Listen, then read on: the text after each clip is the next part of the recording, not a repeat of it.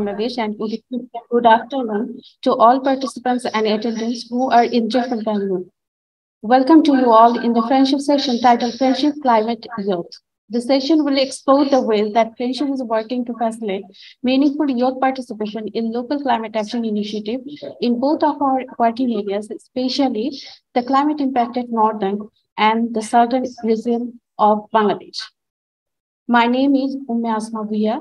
I'm Senior Program Officer, Climate Action Sector, Friendship. Today, we are happy to be part of this Gobeshona conference. And before starting the session, can I ask to everyone turn on the camera so that can take a photo of all of us? At first, I request to Mr. Kaji Amdadul Haq, Senior Director, Climate Action Sector, to say something for the session as the opening remarks. Good morning, good afternoon, evening. It depends on your time, wherever you are. Happy to welcome you all in this session. This is a bit different than our usual. That is, we really want to portray our young people, those who are significantly dedicating front fighter for the climate crisis. And Friendship last more than a decade engaging young people for different challenges. They are really working as an instrumental in between the crisis and the services, so that we'll really want to share with you the way they work and the way we are taking them forward. And I'm really happy to have amongst us Professor Samia Salim and Mr. Ahmed he's on the way from Cox's Bazar. So hopefully our panelist and Barrister Aisha Tassim, and your suggestions, guidance, support, and I must say joining with these young folks will take our journey for next destination, next momentum. I would not take that much time. Actually, better let's listen from the colleagues and the young people, how they're really taking forward the journey. Thank you. Colleagues from Friendship, from different departments, sectors here, and they lending their hand to make this session a big success. We title this session as a Climate Youth. So there are many things, many points inbuilt. Climate action by the youth, for the youth, and leadership will remain with them for tomorrow. Thank you. Wish a great session. Thank you, Amdad Bhai. Now, I would like to describe a brief schedule of the session. Today's session, we have three parts. One is for the presentation session. The presentation session will be presenting by my colleague, Ms. Tahmina Hadi. Next part is for the speakers. In this part, we invited our senior and respected colleagues who are working with our 6 different sectors of friendship, such as health, education, climate action, inclusive citizenship, and sustainable economic development. This report is these sectors basically involving the local youth in the different forms, such as from climate action sector, we have youth as a mangrove caretaker, tubal mechanics caretaker, flood volunteer. Like this, every sectors have youth's involvement at the different roles, which will explain by our key presentation. The 3-part is for panel discussion with honorable guests from government, university, and our in-house senior director of inclusive citizenship. After that, we have question answer sessions. We have any queries and questions to our guests and speakers. Feel free to ask in that session. And then again, Kaji Amdadul Haq, my sector head, will close the sessions. So now I would like to give the floor my colleague, Ms. Tahmina Hadi, for her presentation. Tahmina, over. Before the Tahmina presentation, I would like to a brief description about Friendship. Friendship is a non-profit organization that works to implement local climate actions in both the northern and southern region of Bangladesh. Friendship is working to engage youth in meaningful participation in local actions initiatives in both the northern and southern regions of Bangladesh. the impact of this initiatives is really already being seen in both northern and southern regions of Bangladesh, with youth leading the way in creating meaningful change. Before he is coming late, allowed to show a friendship overview video for you to all. Person, please play the video.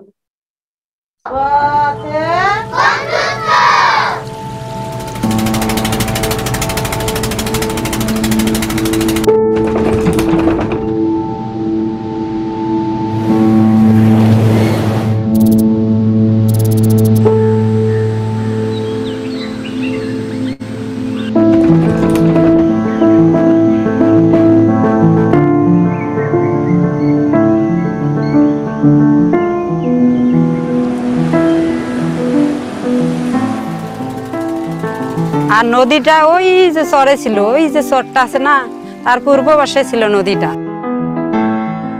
Can you imagine the river Brahmaputra, 30 kilometers broad? It sometimes flows at 10 knots. Families on these islands who have built their homes with everything they had. Every time the flood comes, they take not only the homes, but the very land on which they are standing.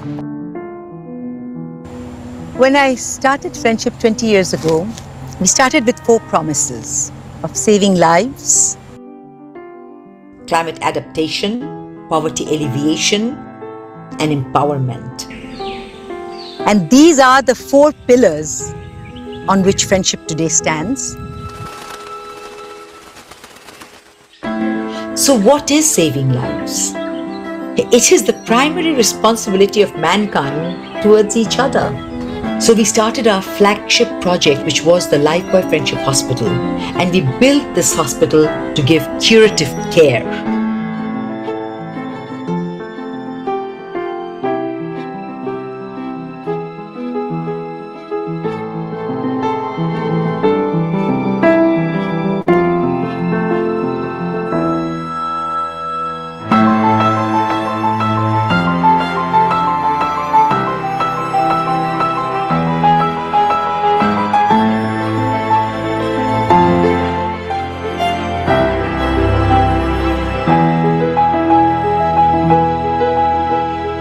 When you migrate and lose everything, you need a platform to stand. It was such an unaddressed and hostile environment that Friendship chose to work in 20 years ago. Why did we choose this area? Because that is where no one came to help.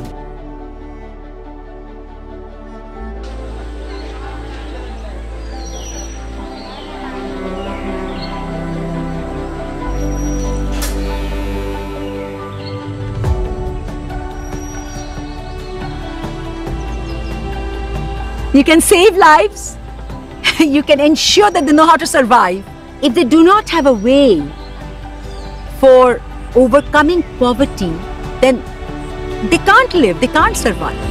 So we had to deal with poverty alleviation.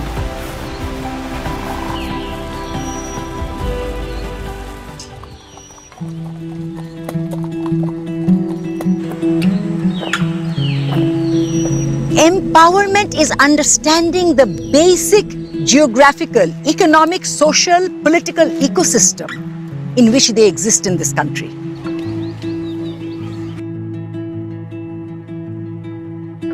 Friendship is now 20 years old. I think the essence of our work is we work with our spirit and our souls. For years of suffering, many people are broken, lacking identity and dignity. We need to imbue these within them again, nurturing dignity in people, that they know they are someone and they belong to a country. It's their humanity and citizenship. Together, their identity. This is very important to nurture and restart within them. For when they feel that they belong, they can stand up and they can become the future for our country and for tomorrow.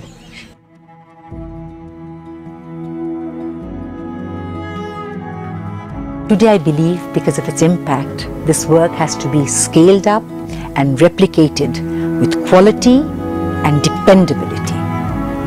One of our dreams in this regard is to open Friendship Academy, later perhaps a university, for Climate and Development Studies, embodying friendship's values, but never forgetting to continue our work with quality and respect, and expanding our efforts to give voice to the communities at the forefront of the climate crisis, ensuring their voices and their pains are heard globally, ensure solution for an equitable world tomorrow.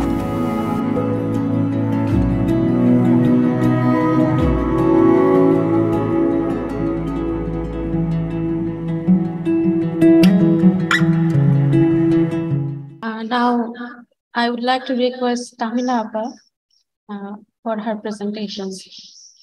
Tamina Abba, what do you? Good morning, everyone. I'm Tahmina Hadi from Friendship. I'm extremely sorry. I'm finding it very difficult to open my camera due to some technical glitch. So I'm really, really sorry about that. Today in this session, I will be talking mostly about how Friendship engages youth to facilitate implementation of locally led climate action in the remote southern and northern regions of Bangladesh. As you have seen in the video, that we mostly work in the remote chor areas and some parts of the southern regions of Bangladesh. And we work in 6 sectors, which includes education, health, climate action, inclusive citizenship, sustainable economic development, and cultural preservation. And we all exclusively work towards a shared vision where people, particularly residing in hard-to-reach areas and unaddressed, have equal opportunities to live with dignity and hope. But as we all know that climate change is happening and it is posing negative impact on the already vulnerable chor areas of Bangladesh and also the southern regions of Bangladesh. We have been implementing interventions considering the geographical vulnerability of the regions and also other vulnerabilities ever since our inception. But due to changing climatic pattern, we have decided to integrate climate mitigation and adaptation options into our interventions. So throughout my presentation, I will be covering how the 8 sectors, which I have mentioned earlier, are engaging youth to address water, health, food security, education, climate justice, and energy security. Next slide, please. You can see the number of youth is quite huge, and youth are actually the future leaders. They are the knowledge holders, they are the innovators, and if we can empower them effectively, then they can make a difference in future. So this is what actually we are doing. We engage people from our community to work with us where we operate so that they become self-resilient and self-reliant. And these are the multiple roles that youth and also the community people play to help us attain our goals. So in education sector, we have out of 179 teachers, which comprising of primary, secondary, and teacher at adult learning center, we have 91 youths. And teachers and also the youths, they provide education, basic education following government syllabus, and also education on climate change related issues. And I must mention here that our education sector doing something very interesting. They are nurturing children so that they can become climate advocate both at the national and international levels. And their services are so interesting that students find it very difficult, students find it very interesting to attend the class, and the attendance rate is also higher than the government standard. They also feel that they have gained their coping mechanism during emergencies. And also you can see here that at the adult learning center, the participants are also provided with some vegetable seeds. So they have, it has been observed that they have gained some income in the process. So this is our climate action is actually, this is one of the workers, and I work at Climate Action. As you can see here, this is Mr. Mamun. He is fixing a tubewell in a remote village under the union of Burigualini. And after fixing this tubewell, the community have actually managed to get water, and about 135 family members have gained access to clean drinking water. And these water caretaker, they not only repair and maintain tubewell, but they also install tubewell, they revive old dormant tubewells. And you can see here that after getting safe drinking water, the challenges that people face have also reduced in the process. So this mangrove caretaker, they work under our mangrove afforestation project, which my colleague will be talking about briefly. And they actually take care of 10 nurseries. These 10 nurseries have 50,000 to 35,000 saplings, which these caretakers take care of. And just because of them, we actually managed to cover around 146 hectares of mangrove afforestation. So flood volunteer, as the name suggests, these people exclusively do not save people during flood, but they also provide services like first aid services. They help people to travel from one place to another during emergency. They also help to elevate or to raise cattle shed households for the people. And the numbers that you can see here, these are the numbers have been achieved over the past few years. So it's quite extraordinary. Solar technicians, what we understand is that solar technicians only help to provide electricity. It is correct.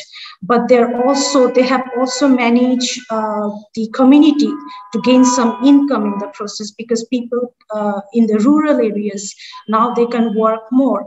And maybe you have seen in the videos that the Chor regions, they are completely isolated from the mainland. They lack basic services, let alone be electricity. So all these services actually help the people, community people, gain some kind of resilience, not only to address the climate disasters, but also to address the other social and economic challenges that they face. And my colleagues will be talking about this very shortly. Animal health worker, the same reasons apply here. There are no trained vets which actually could take care of the livestock, and the cows and the chickens, they were just dying. So after this animal health worker started to provide services, it has been observed that the number of livestock, the death of number of livestock reduced, and people have also gained income in the process. So paralegal and also youth volunteers, they actually help. They actually give voice to the community. They empower them. They teach them what the rights are, so that they can fight back, so that they don't feel vulnerable. And they aware people about the rights, so that they can lodge complaints against the perpetrator. And as you can see, the number of child marriage also decreased, and they also include the vulnerable people into the social safety net. So it helped them to gain resilience, not only to address climate disasters, but also other social challenges, which I have mentioned earlier. Last but not the least, community medical aid. They provide health services, and the services will be explained by our senior colleague in detail. But we have observed this, that after providing all these sessions, the number of incidents with diarrhea, skin diseases, basics, and other basic services which these people did not get access to, and now they're getting access to it. So these are some of our achievements. This is Molida. She was awarded for her heroic attempt. She saved around 45 lives all by herself. So there are many other stories that we could not share here in this our presentation, but youth are making an extraordinary results in our community. Thank you very much for your patient hearing. This is the end of my part. Thank you, Tahmina Appa. Thank you, Tahmina Appa, for the presentation. Now, I request our respected speakers. I will give the floor one by one to speak. Now, I request to Mr.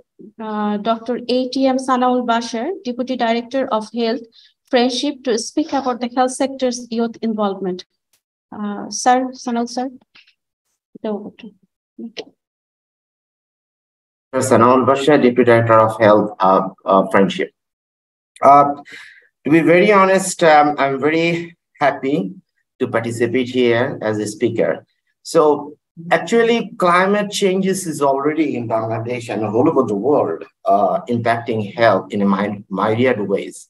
So especially including, leading to deaths and illness from increasingly frequent extreme weathers that we are facing in our intervention areas of Friendship, and such as heat waves and cyclones, floods frequent every year, and disruption of food, and also increasing the vector-borne diseases, waterborne diseases, and especially mental health that we are actually facing in our intervention areas for the climate changes.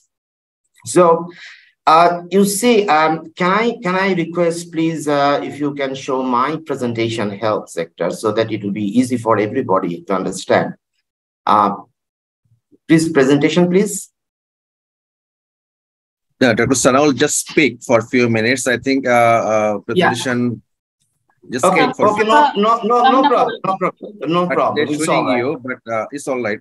Last slide you can show us, Asma. Okay, so you see, yes, thank you. You see that climate changes is different factors is actually working, and different factors impact in the health for the community that where we are actually working. So, as I mentioned, and also my previous speaker said about the young people that we are taking from this community to work in our health sector. But first of all, I'd like to give you an impression that how this climate changes affect the health of the community, health of the people of those areas where actually we are working. So you see that if you consider the climate and the health issues, flood for increasing salinity of water, pollution, malnutrition, vector-borne diseases that I have mentioned, and especially the mental health. I fixed this mental health in the middle.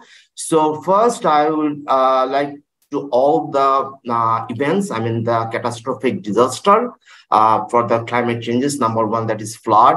It's a very common, and when it occurs in our char areas, and because of this flood, every year we are seeing the drowning, different type of injuries, and huge waterborne diseases such as diarrhea, cholera, skin diseases, and typhoid fever.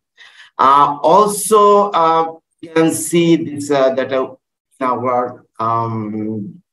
our especially the southern areas where the increased salinity and scarcity of potable water and water pollution. Due to this, in some char areas also and the coastal areas, the clean water is very limited, which can lead to dehydration and waterborne diseases such as cholera, diarrhea, and dysentery. Also, in Friendship South Coastal region, due to water salinity, causes hypertension and eclampsia during the pregnancy, and also a frequent abortion, unwanted abortion, of course. The climate change also impacts for the health, extreme temperature that char areas in Bangladesh are, these are prone to extreme temperature. And all this due to this type of event, this type of disaster, heat stroke and also hypothermia is occurring every year, and we are facing for this. One of the most important, malnutrition. The people where we are working, the chore areas community, all the foods, the nutrient food is not that much available. So what actually we are doing, I'll not go to that, and how our youth, our young women from those chore is working, I will come later. But due to malnutrition, what is happening actually that stunting and developmental delays and other health problems occurring every year with our children and the young people also. Vector-borne diseases is very common. This is chore areas also due to this climate changes, a different type of. Thank you, I understand it's only 3 minutes. And symptoms, different type of aches, and lots of mental pollution, air pollution, and water pollution. The most important here is the mental health. So you can understand that the person where they are living, they actually don't know whether they can live there in that place next 2 months or 1 month. Due to this, the river pollutions and everything, instead of their different type of health, different type of climate calamities, and destroy their affect their mental health. So next slide, please. So what actually Friendship is doing? We are selecting a group of young women from the particular chores. This is a community health worker. We call them Friendship paramedics. So they are actually, we pick them, and Friendship made them capacity, build skillness, so they can aware the community over there. They can teach the beneficiaries of our intervention areas that how to deal with all the calamities we are facing from the climate changes, that is waterborne diseases, that is mental health and everything, which is very much needed. And in every year, this particular, for the health calamities, this particular young group, FCM, we are picked from them the particular chart, and you see they have why we are picking those we pick those FCMs from that community, as because of they have access to every household visits, and they are very those community, so that in the they don't have any language barrier and everything. What actually they are doing? So after we have built the capacity, so this group of young women, we call FCM, every month they have the courtier session, support the satellite and static clinics and sheep hospital, and also very limited primary health care through the mHealth that they are using. I will come later about this. And patient follow-up of ANC, PNC, they are supporting hugely to EPI and family planning health issues. Now, important is nutrition and promotion, which is very much needed in those chore areas, and also adolescent counseling and IFA distribution, household visit, and patient referral. One of the very important, they also counseling for the salinity, not to use the salt with meal, all these things. So I will stop here, but before that, I would like to say that I'm mHealth. This is a mobile-based one Android apps developed by Friendship.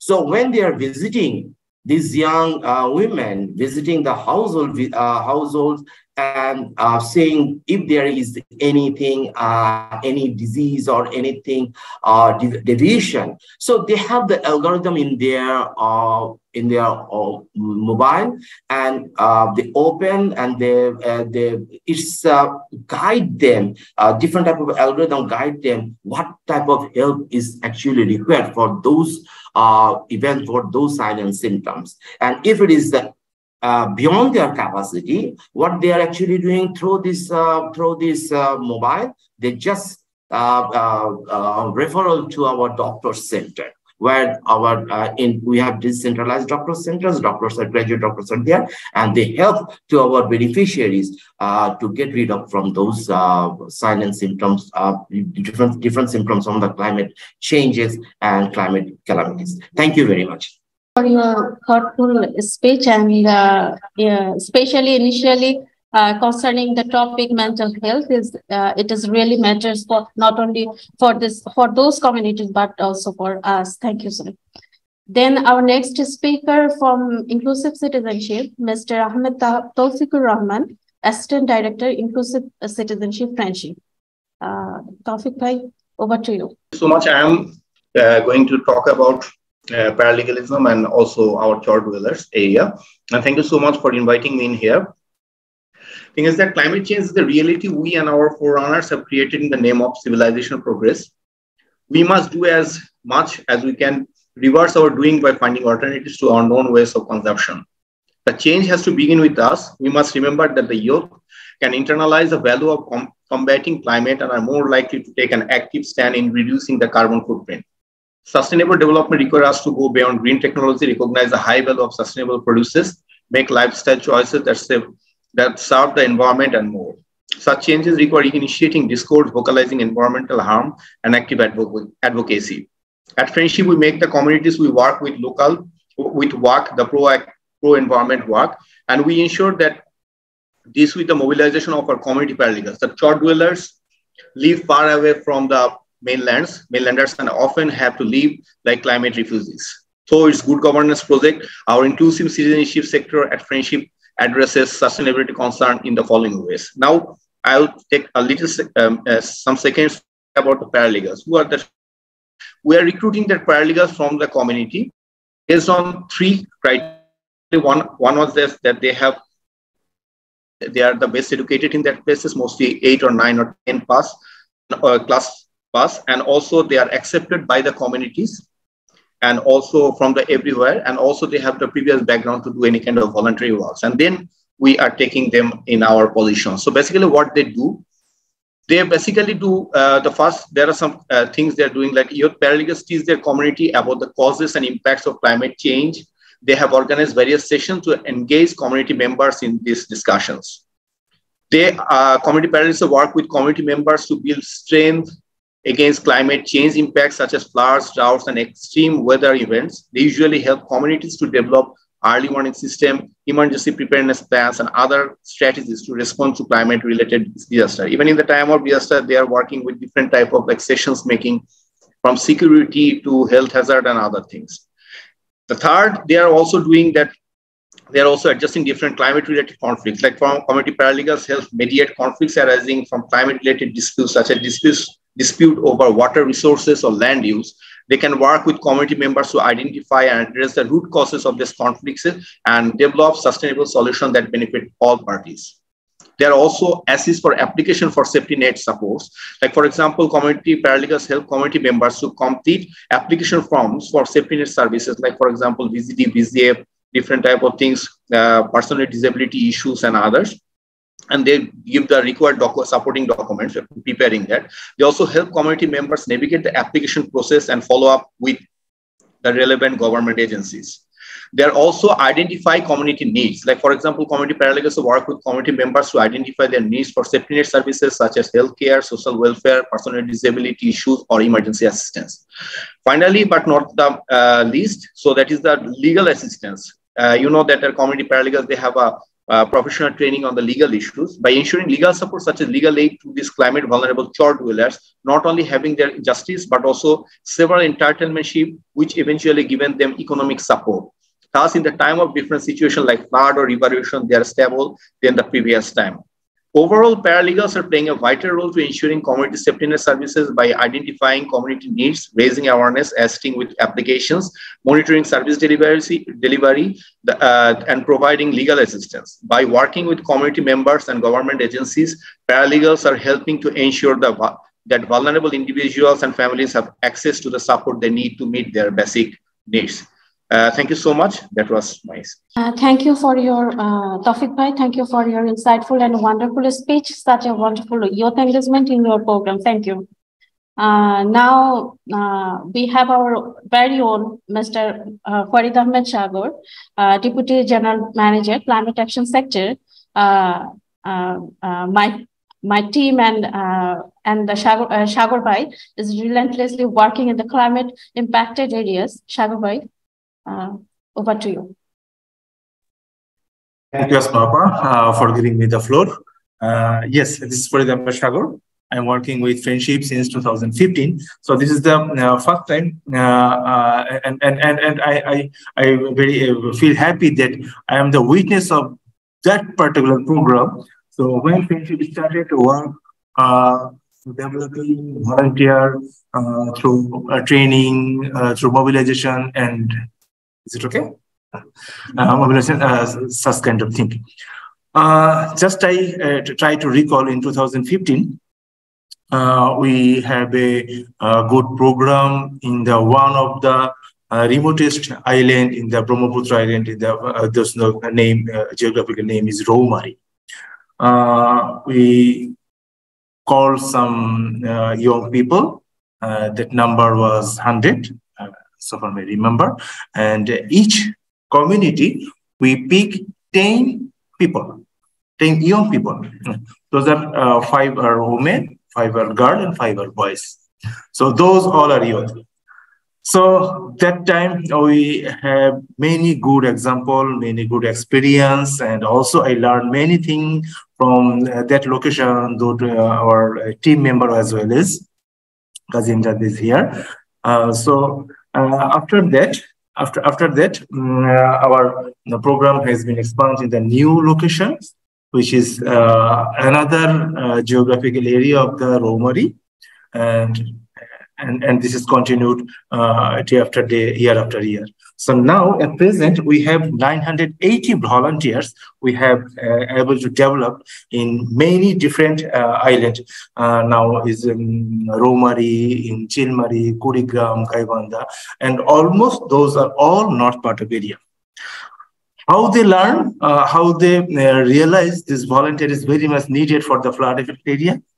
This is we learn from the CPP. Ahmadullah sir is here because we know the CPPs, I mean Cyclone Preparedness Program. They have many volunteers.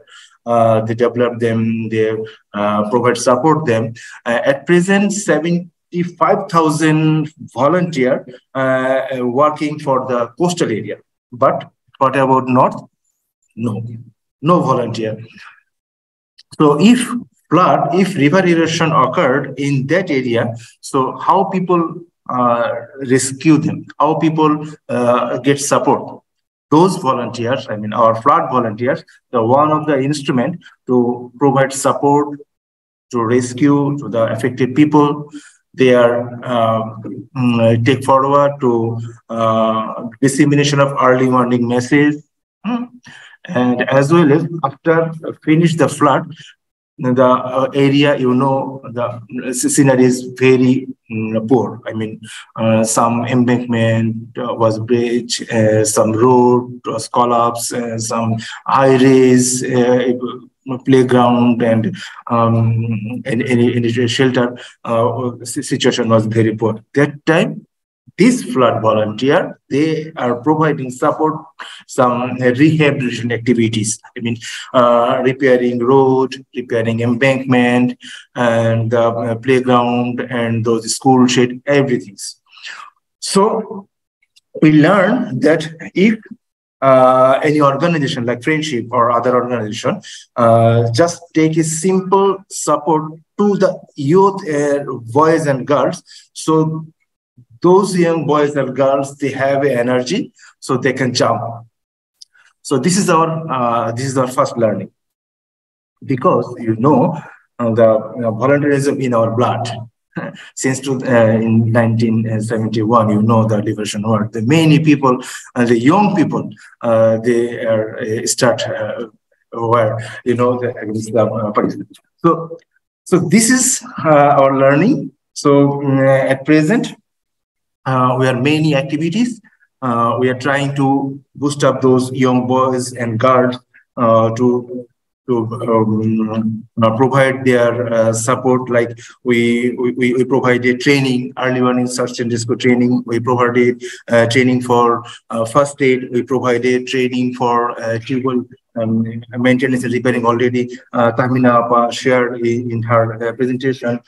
So many kind of training we provided to the young boys and girls, and as well as we provided support, some input support. Like if the volunteer wants to rescue the flood affected people, so they need some tools. So Friendship has provided tools. Tools, it means rescue materials. Tools, it means the first aid kits. Tools, it means tubal maintenance kits. So this type of tools we have provided from our part. So and as well as our team, I mean our Friendship team, they are closely monitored to the volunteer as their activities, as their plan is going or rightly or not. So our team member always with the volunteer, I mean youth volunteer, boys and girls. Okay.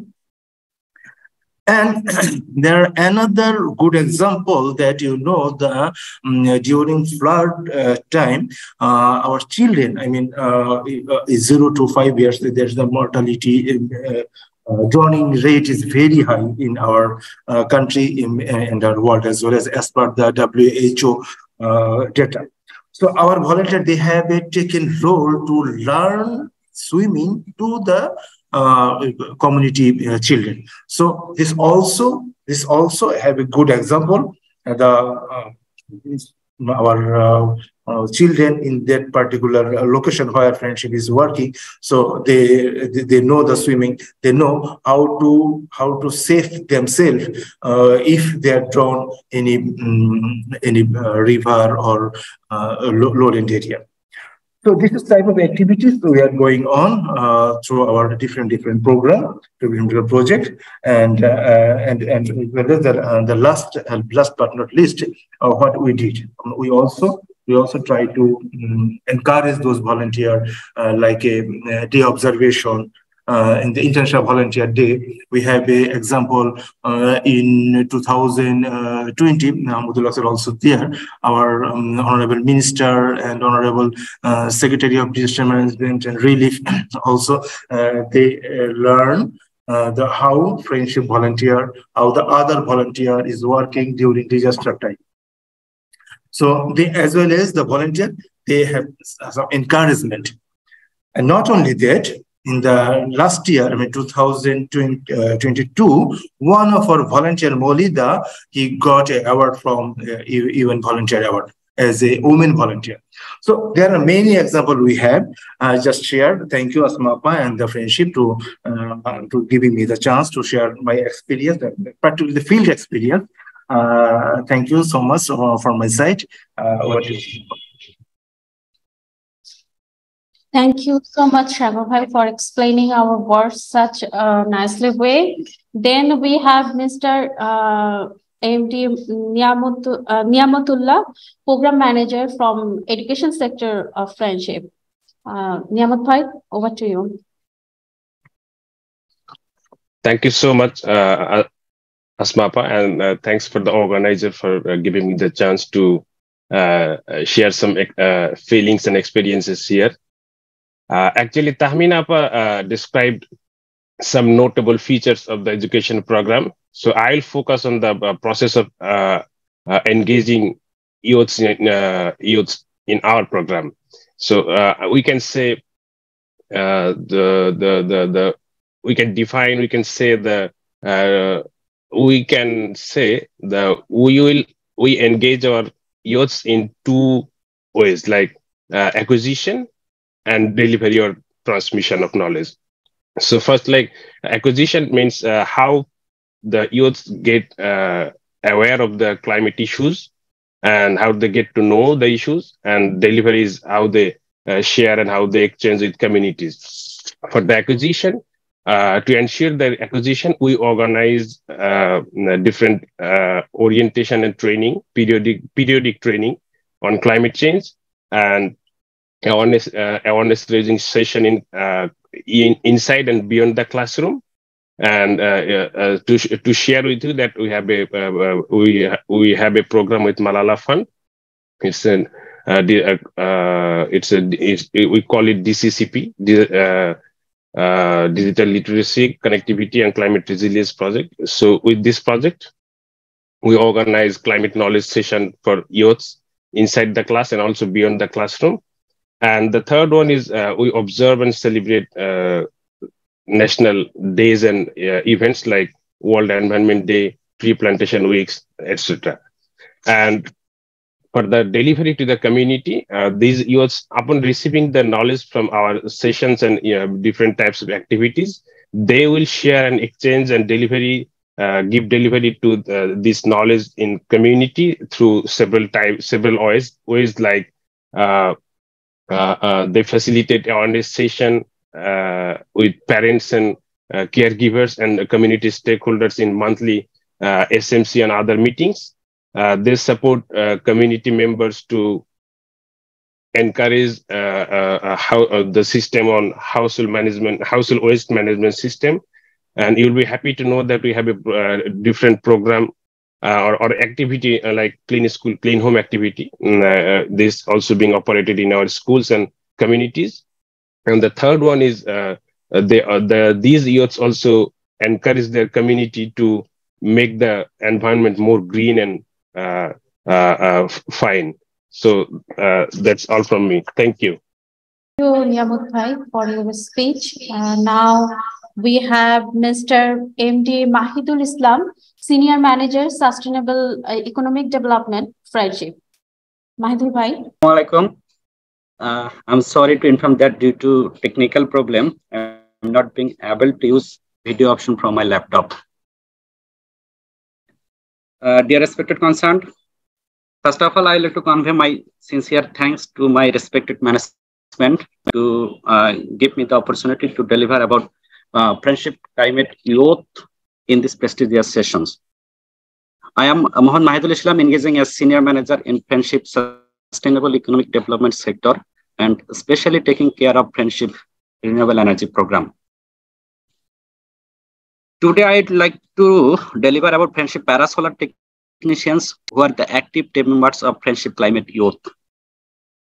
Friendship is implementing renewable energy program since 2010 in the remote northern Chor Islands and southern coastal areas of Bangladesh.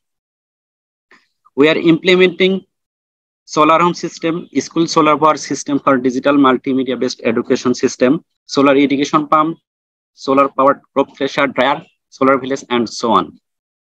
Upon implementing the solar program, Friendship team realized that uninterrupted maintenance is much needed for successful operation of solar program, especially in the remote areas, because access to the remote areas is not easy within short notice due to remoteness. As a result, solar home system of any beneficiary, if become defaulted, he have to remain on darkness at least for 2 to 3 days until to reach our solar team staff and to solve the solar home system problem. To operate the solar program, we found this maintenance issue is most pathetic for us. The maintenance issue is severe for most of the Chor people. Those who have brought solar home system from other solar home system sales organization, as due to remoteness and operation difficulties, they have already closed their solar program from the remote Chor areas. So we found significant number of solar home systems of Chor areas remain ineffective at one time. Based on this realistic problem, Friendship Management decided to develop parasolar technician since 2015 for the community youth based on a specific selection criteria like selected participant age must be within 18 to 35 years. participants must have to reside permanently on the respective chord and have interest and minimum skill to work with technical things and build up career accordingly. Our parasolar technician training is designed for basically 10 days, which include basic maintenance and technical training, refresher training, and advanced technical training and solar entrepreneurship issues. Through this training, we help the participant to learn about basics of solar home system installation and servicing, repairing and assembling of charge controller, mobile charger, bulb, household electricity wiring, mobile phone servicing, and successful entrepreneurship operation and others. In December 2022, we have developed 720 parasolar technicians, both from the northern and southern working areas of Friendship. With the support of Friendship HR team, we have developed parasolar technician database for continuous follow-up and ensuring support to the parasolar technicians. As a result, we are noticing that almost all the parasolar technicians remain functional in their respective community, with establishing shop in their houses or in the local market. Our developed PSTs are promoting green energy in the remote areas through supplying quality solar panel, ensuring self-installation and maintenance of the installed solar home system in the remote areas. In addition, they are repairing and assembling charge controller, mobile charger, bulbs, and selling solar accessories and performing mobile phone servicing from their shop, and thus ensuring decent monthly income from his respective community. During the natural emergencies like floods, cyclone, and river erosion, parasolar technicians are performing significant role as Friendship Climate Youth volunteer to dismantle solar home systems of vulnerable people, ensuring lighting support during emergencies and safe reinstallation of solar home system as almost without any loss of asset of people. As a result, in last few years, we did not notice any damage of solar home systems for natural disasters from our working areas, and we assume this is a significant achievement for us. We believe that our parasolar technician network is immensely helping us for successful operation of Friendship Solar Program. We are now implementing solely in the remote areas renewable energy program, and like school solar power system, solar irrigation pump, these are replicable in the other areas of Bangladesh also. Our parasolar technicians have gained social recognition and acceptance from the community. We are trying our best effort to ensure more participation in their community. Overall, as a climate youth, PSTs are ensuring green energy for the poor people, preventing carbon dioxide emission in the atmosphere, and helping vulnerable people to adjust climate change adaptation as per Friendship guidelines. Thank you all for your kind attention to me. Thank you, Mahidul Bhai, for your speech. Now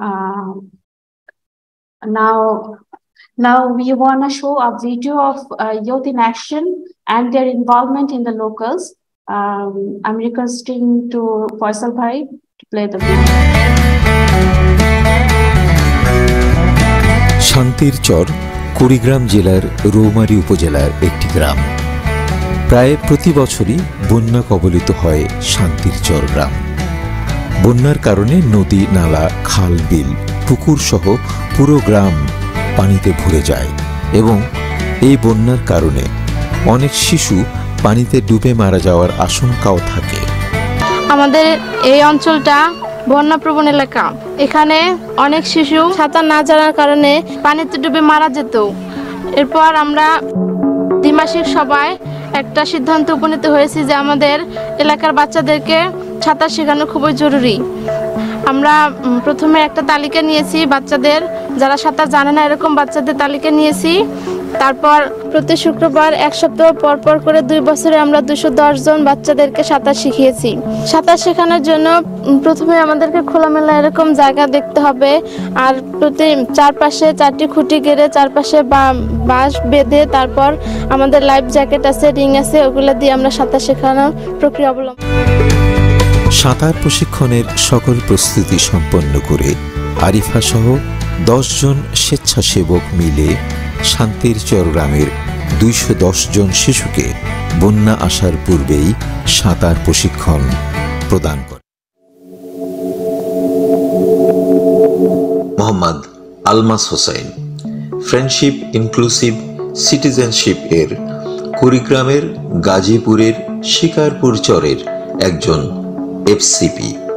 বর্তমানে সম্পূর্ণ পৃথিবীর ন্যায় বাংলাদেশেও COVID-19 সংক্রমণে জর্জরিত, তাই তিনি ফ্রেন্ডশিপের আদর্শে উদ্বুদ্ধ হয়ে ক্রান্তিকালীন নানা সেবামূলক কাজে সম্পৃক্ত আছেন। তিনি তার এলাকার দরিদ্র জনগোষ্ঠীর করোনায় কর্মহীন এবং খাদ্য সংকটে তিনি এবং তার সহকর্মী এফসিপিদের ফ্রেন্ডশিপ কমিউনিটি সুশাসন সুশীল সমাজ, ফ্রেন্ডশিপ কমিউনিটি আইনি তথ্য সেবা সদস্যদের সহযোগিতা নিয়ে ফুড ব্যাংক গঠন করে গ্রামবাসীর খাদ্য সহযোগিতা করে চলেছেন। এফসিপি শিকারপুর, রাজীবপুর, কুড়িগ্রাম। আমি ফ্রেন্ডশিপ কমিউনিটি প্যারালিগ্যাল হিসাবে এই চরে অন্তর্ভুক্ত আছি দীর্ঘ 1 বছর থেকে। এখন থেকে মনে করেন যে গত মার্চের 14 তারিখে বাংলাদেশে যখন করোনা ভাইরাসে আক্রান্ত হয়, তখন থেকে আমাদের সুপারভাইজার মোহাম্মদ মোহনতাসির আলম বিপুল ভাই আমাকে একটা আইডিয়া দেন মাথায়, যে আপনার এলাকায় আপনি যদি কিছু করতে পারেন তাহলে আপনার এলাকার লোকজন আপনাকে চিরদিন মনে রাখবে। এবং Hello, now the time for panel. Yes. No, I need to jump in actually. Our yes. Professor Samia Salim, she has to leave for another appointment program. So I would request Samia to speak first, then we'll go for question answer and other speakers. Yes. Professor Samia Salim, please. Thank you so much. And I do apologize because I have another event to get to. So first and foremost, really, really excellent. It was, I mean, I have known about the work of friendship, but it was really good to hear it from the perspective of the youth, what they were doing. And I have 3 key points that I wanted to really focus in on. So firstly, just going back to the beginning when we heard about water, and the fact that, water and the connection with health. I think it's really important. And I think that's great that what the program is doing is connecting the dots of the different problems and how, one is completely related to the other. The fact that when you address water, health improved. And the other aspect that I like, forgive me for not saying who spoke what, but it's the collective of all the different presentations and things that we heard. The fact that mental health was highlighted, which again is quite unique. As you may know, that's one of the areas that I'm working on climate change and mental health in another program. So it's really important to see that this is connecting the fact that mental health connected to physical health, connected to disaster, and that's being addressed. So I think it's really good that these aspects are being addressed and taking a holistic approach that you're doing. I found the paralegal, the people working on that. That's again such a crucial need that's being delivered, because again, from my experience, a lot of the times there are services that exist, government services support, but then people are unable to take up. They don't have the means or the knowledge or the know-how, and having this kind of service integration support is really, really important. From the videos we saw on the, teaching to swim, basic skills that again will help with building resilience, and helping, empowering communities, to take action on their own. And lastly, I had 2 questions. I'll put that out there, and hopefully, it can be addressed, and I'll pick up on that later. Some of the training that the young people are getting, one of the things that I observe is there is no modules available for others to take up on how to, empower and capacitate youth in different programs the way you're doing. So I would request if some of this materials, can be shared as knowledge products with others who might want to take up, these models of how does one empower and capacitate you to take up all the different activities and actions that you're doing. So yeah, that would be my question. Are some of these training materials available or can be made available as friendship products that can, be shared with others who might want to take up, aspects of this model that you have created? Yeah, I mean, I had a few other things, but due to time restraint, I'm not able to get into it. The one other thing that I wanted to mention, that the fact that the youth are also involved in things like tube repairing, disaster, road, house repairing, community risk now. These are all really transferable skills. So I think that's really great that it's not just technical training. They're getting all kinds of training to be able to, work with the communities and gather skills themselves. And once again, thank you so much for, allowing me to be part of this panel and hearing about all the different elements of the program from the youth's perspective. Really great job. And I look forward to, hearing about it more from others as well. Thank you, Professor Samia Salim. I know audience and colleagues are aware she has many hats. She's Professor and Director of Center for Sustainable Development of EU Lab, Advisor, Climate Change and Disaster Management of the Sajida Foundation, and many international speaker, author, and many things. So definitely we are stand by honestly to lend our hand for any good reason, and with different capacity, youth with different capacity of working. And definitely if we can connect these young people with others, and that will be big network. Honestly, the future is in their hand. So we need to hand over our whatever we have to them. Absolutely. So this is, we are very much committed on this, and let's we'll talk sometimes, somehow to how we bring together your capacity, our capacity. Let's exchange. We used to hardly say capacity building. We say capacity exchange. Absolutely. So that's the point. So now, thank you, Samia. All right, I leave. Thank you so much. Hello.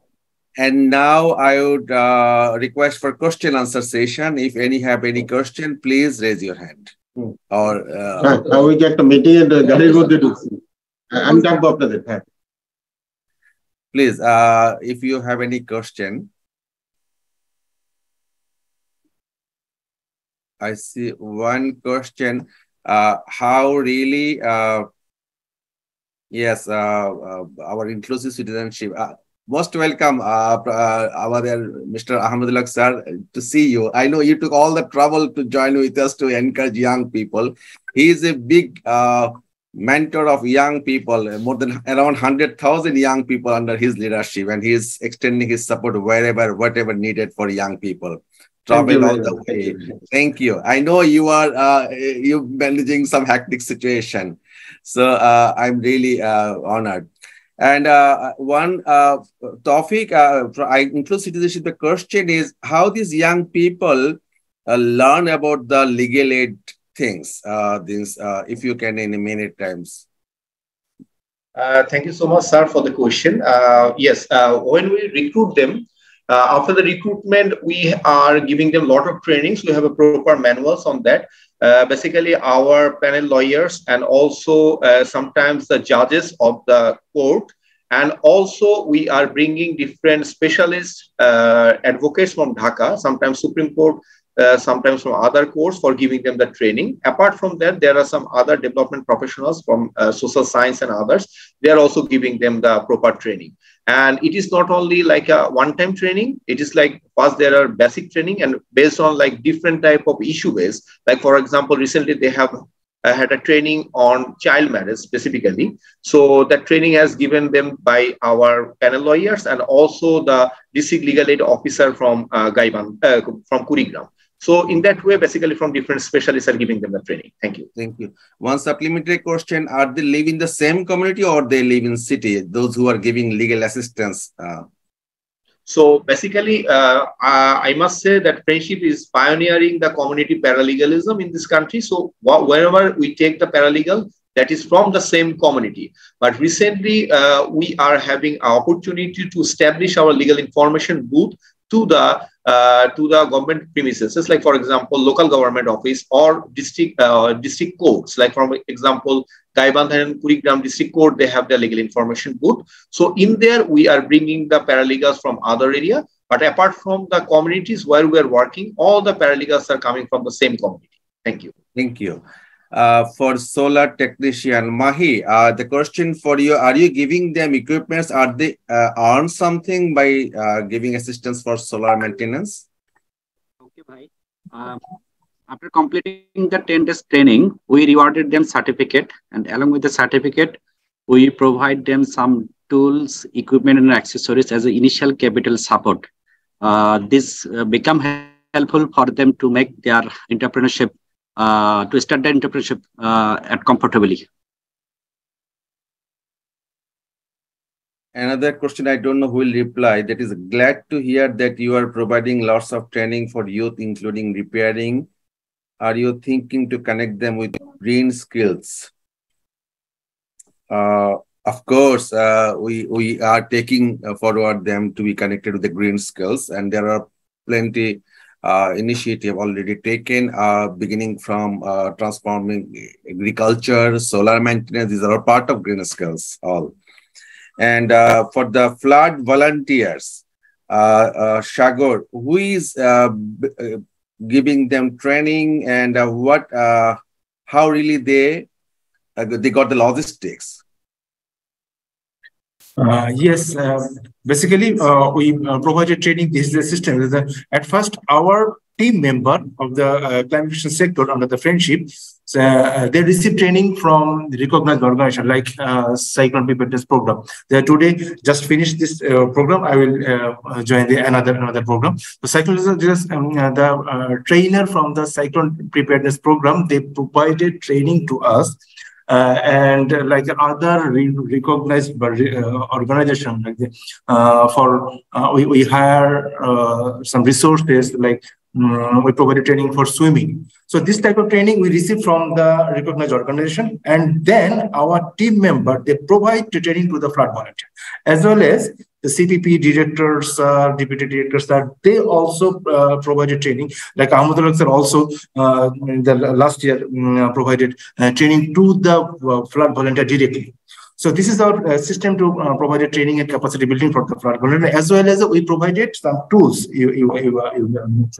Yes, we provided tools to work to the community people, like rescue materials, like first aid kits, as per the IFRC guideline, as per our health guideline, and the tubal maintenance tools as per the DPHE guideline. So we provided tools as well as to the flood volunteers, as they can provide support to the community.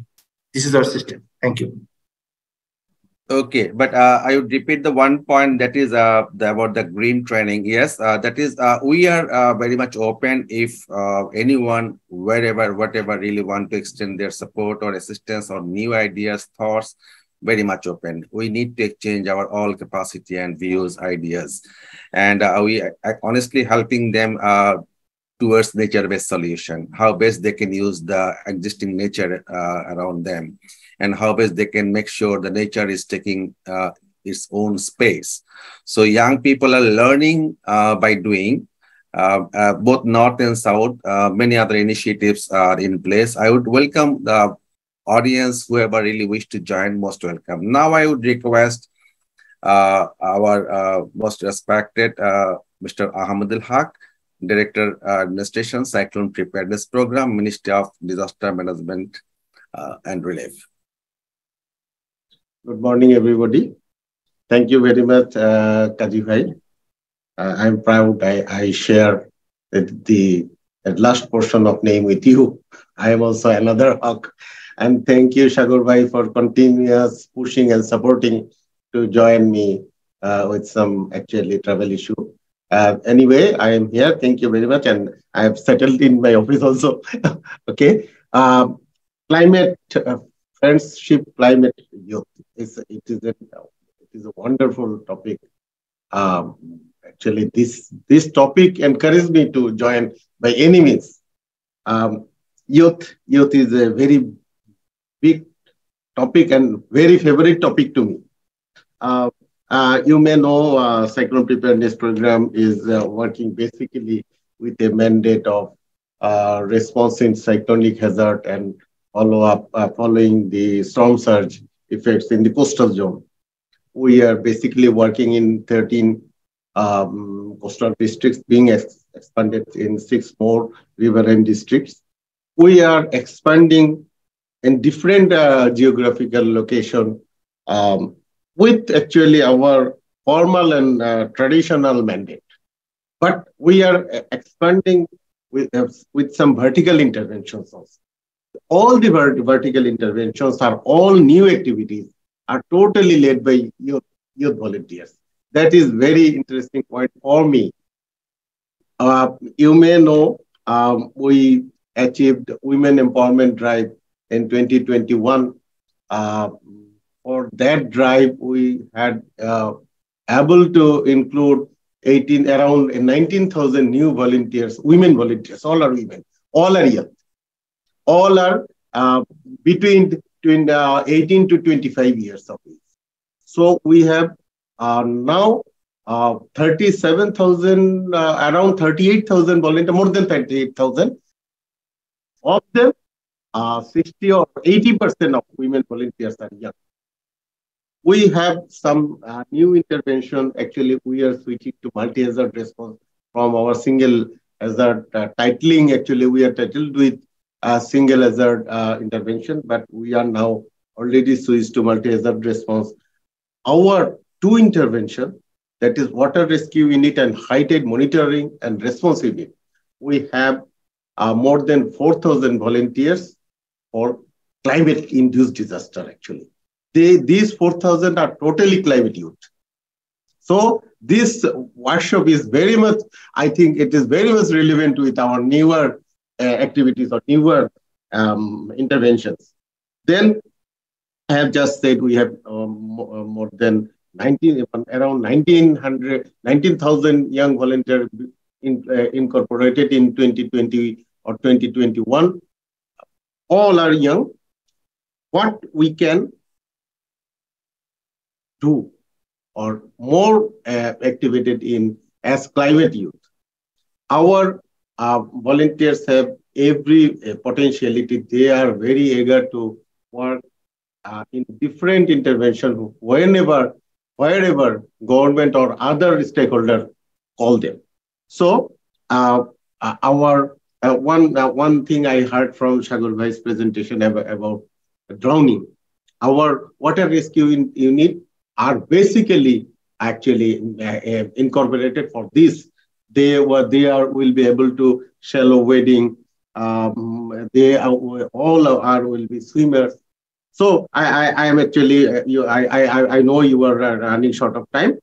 Our women volunteers are basically designed to make courtyard sessions with climate change dissemination to our community. So actually, we are all aligned with climate youth. I expect from friendship, and we can make more partnership where we are working together. Thank you very much. Sure. We are already in partnership and definitely will make it strengthened. And now I'll turn to, thank you so much for your nice and very concrete deliberations. And now I will turn to Barrister Aisha Tahsin Khan. She is our Senior Director and Head of Inclusive Citizenship, one of Senior Management Team Member, Friendship. Aisha Tahsin Khan. Thank you, Amjad. How long do I have? Take honestly 7-8 minutes. Oh, 4 minutes. Okay. 5 minutes. 5 minutes. Okay. Mm-hmm. So I'm just going to quickly round up what the work that we are doing in Friendship. As you saw, the various presentations, it was really focused on the climate and the youth. Now, what it is that we do with the youth. And every sector you saw was engaged with the youth. I think we find it quite necessary that the children should be mobilized, and they should be really the justice warriors or climate justice warriors, because it is time actually to start seeking justice for all the climate hazards that are happening in Bangladesh, of course, and in the developing countries or medium developed countries. So in that way, I think children's engagement is extremely, extremely important. Number two is that what is it that we are doing that should be done with the children? Are we actually engaging in knowledge building? Are we actually giving them the proper training? Are we enabling them to combat climate disasters pre and post? Are we ensuring that there is real good participation? I think we, from Friendship at least, and I think also in Bangladesh, where different NGOs are working, and internationally, Africa, Laos, and then, Far East, they're all ensuring, I think, that participation of children has become a crucial point for future development of the climate crisis. Now, why is it that we should engage children? I think number one is, I think the previous generations had not taken responsibility for the impact of all the pollution and excess utilization of the carbon emissions, etc., and the carbon footprint has absolutely devastated the world. Now, unless the youth are engaged from the beginning to see what it is and what kind of a negative impact it has on the world, we shall probably continue to do this. So I think it's very important to have the youth engagement. It has often been said by many practitioners of law who are working internationally that, perhaps it is time to start ensuring some sort of a litigation process for compensation for all the climate impacts that we've had. Now, the Western world is recognizing slowly that it is happening, and we have already passed our working, the main, 40, 50 years of life. It is for them to know and for them to understand what it is that happens when there's a flood, there are flash floods and all kinds of climate-related disasters that happen. Unless they know, they cannot change. So that change and attitude should be extremely inbuilt. Now, also what it does, it builds responsibility for the climate, for climate change and climate, the perils of climate and how to use all the resources. I think this generation and the youth are extremely, extremely understanding of what is happening. Therefore, we engage our children, because even if they are in the chores, they will be a force in case there is finally some litigation taking place internationally. So I think ensuring and engaging the children and the youth is very, very important. Now, another thing is we should ensure also with the youth, the engagement, that pro-environmental behavior is ensured, as we have discussed a little earlier. So pro-environmental behavior will, of course, mean that, what they should do or shouldn't do in terms of least or minimal impact internationally, locally, and then, they can be the driving force and the policy changes really. There'll be an increased motivation if they see that they're participating in such a world affair. I think that it should be taught to them, and their participation in the chores I'm talking about right now should not be minimized, because they are a huge next generation. So their viewpoints will be very, very relevant. As far as education and educating them, educating them, we have the institutional education, which will, I think, should become necessary, should be a part of their grooming, part of the curriculum and or syllabus, as this becomes an extremely important area to concentrate on. Next is, if it is not, even if it's not in the mainframe of education, which it should be, I think an informal education should absolutely become compulsory. That will be extra curriculum, extra institutional work, training, activism, all that within the community context.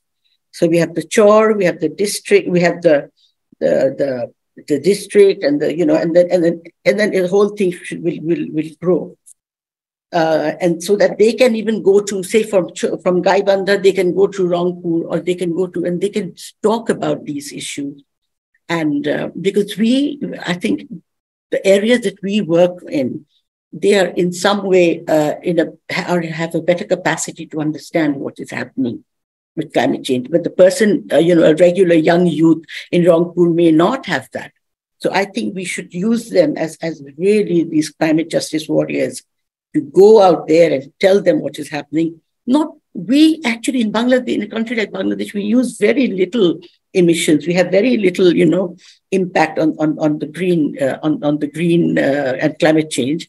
But I think, like I said previously, I think it's very important to ensure that this group should be speakers, and they should be the movers and shakers for international litigation that can take place, I believe. Because I think it's time to hold the world responsible and access the Green Fund, COP27, and all that should be the playing field for the youth of today, so that in 15 years or 10 years, they are the real movers and shakers, and they can bring the change in the CHOR areas. So this is really what I got out of all that I heard today. And I really welcome all our guests and people from Gobeshona Global Concerns, and of course with our friendship team who I see every day. So that was my take on it. Thank you so much. Thank you so much, Aishapa. You did a wonderful job. In fact, you made this recapitulation of the whole session, and at the same time, appreciation to the colleagues from Friendship and different organizations taking part, including the great Gobeshona team. I'm really so proud of you, and really thankful and really hopeful, most importantly. And beginning from our Mr. Ahmed Luxar and all others. I know Gobeshona team stand by behind all technical support. Let's close it here today. Thank you, Asma, for moderation and everything, and Tahamina for presentation, all colleagues. Hope to take this journey forward for a great reason, good cause, a climate adaptive Bangladesh. Thank you so much. Thank you. Can you all open your camera? Then I can take a picture. Okay, sure. Okay, so I need my host to open it. Amdad, I need the camera. I don't know host. Who's the host? Request, Aisha. Yes. Thank you. Hello, and bye-bye. Bye. Thank you. Assalamu alaikum. Thank you. Bye-bye. Thank you. Bye-bye. Thank you. Bye.